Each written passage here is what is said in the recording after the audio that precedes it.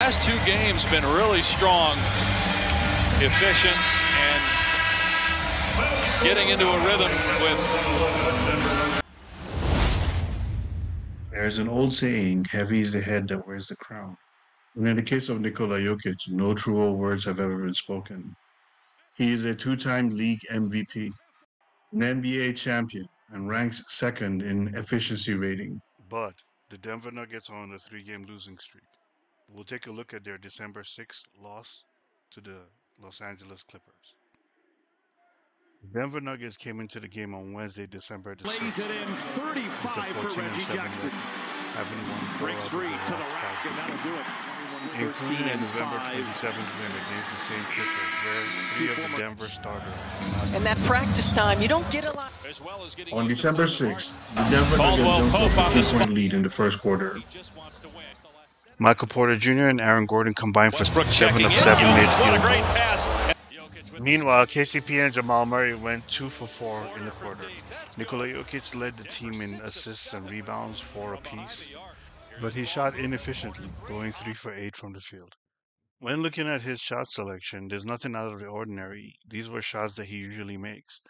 But he did very well on defense, holding the Clippers' bigs to 1 of 5 shooting from the field.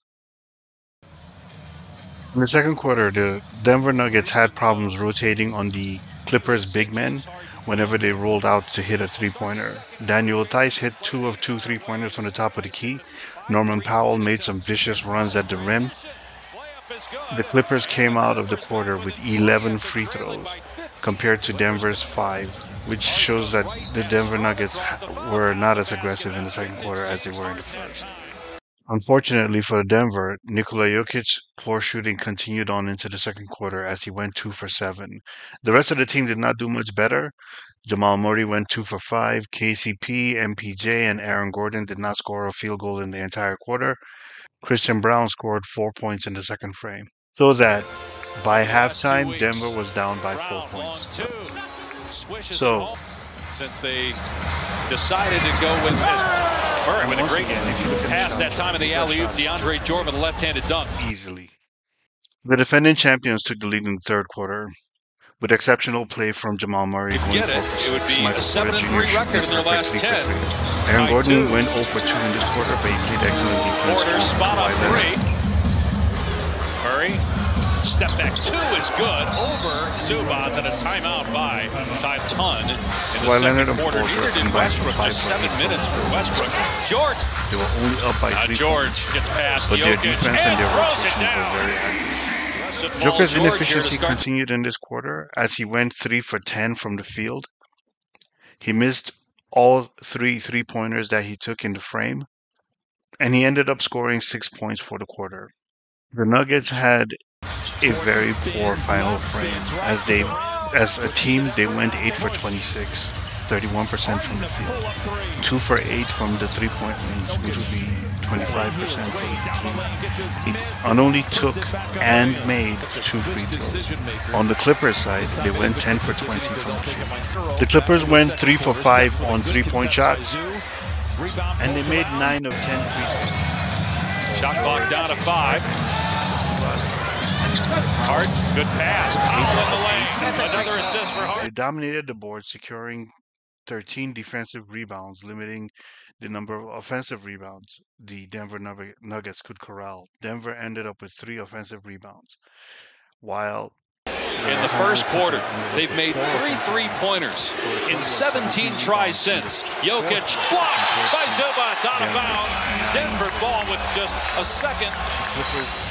Last 2 games been really strong, efficient, and Jokic shot only 1 for 7 from the field, which is a 14% rate. He did not make a three-pointer, and as mentioned, he was the only one who took free throws, and he made both. Joker had 4 rebounds and 2 assists for the quarter. Jamal Murray went 3 for 5, and the rest of the team went 4 for 13. Before going forward, I want to establish that the Denver Nuggets are in the similar situation as they were last season. Last season, on December the 8th, they were at 15-10. This season, they sit at 14-9. This season, they have 1 win and 3 losses coming into December the 8th, and you will see that is the same for their record last season.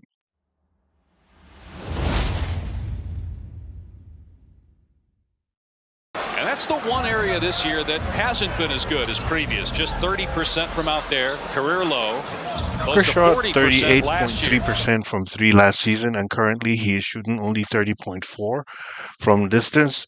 He's actually a player who heats up as the season goes along. I viewed a couple of games that I looked at a couple of games in which he played last season to compare to this season. And if you look, he was actually having a bad stretch at about the same time last year. At the same time last year, he went 5 for 16. This year, he is 4 for 16 in the 4 game stretch leading to December 8th.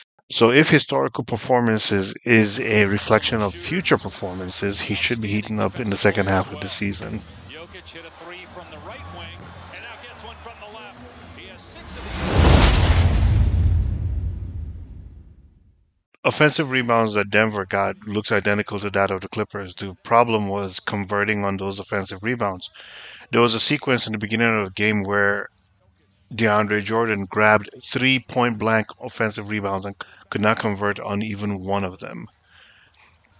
Also, Joker got 5 offensive rebounds of his own, which led to 6 points.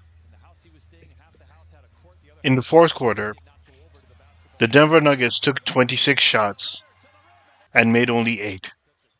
They were only able to corral 3 offensive rebounds and 6 defensive rebounds total in the quarter. Meanwhile, the Clippers took 20 shots and made 10, and were able to corral 4 offensive rebounds while securing 13 defensive rebounds, limiting Denver's opportunities for offensive rebounds and second chance points.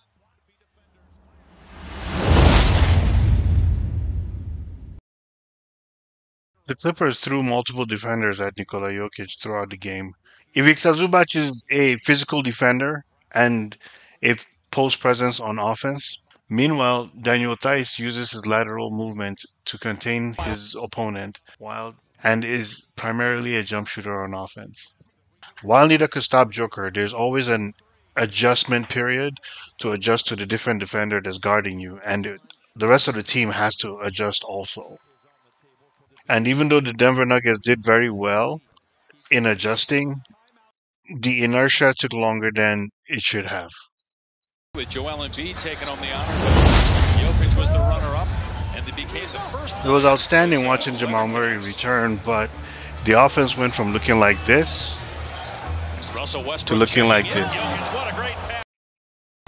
Notice on both plays, the right side of the court is overloaded by pretty much the entire team, except for Jamal Murray and his defender. This pace forces the team to stand around and watch. In this video, look at Michael Porter Jr. He's wondering where to go. This causes clock management issues, which forces the team into some rushed shots when this was never the issue in the past.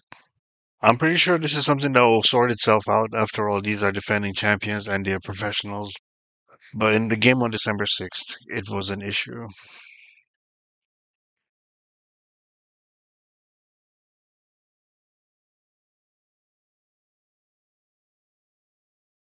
On the whole, I don't think it's anything to be worried about. After all, Denver is still the defending champions.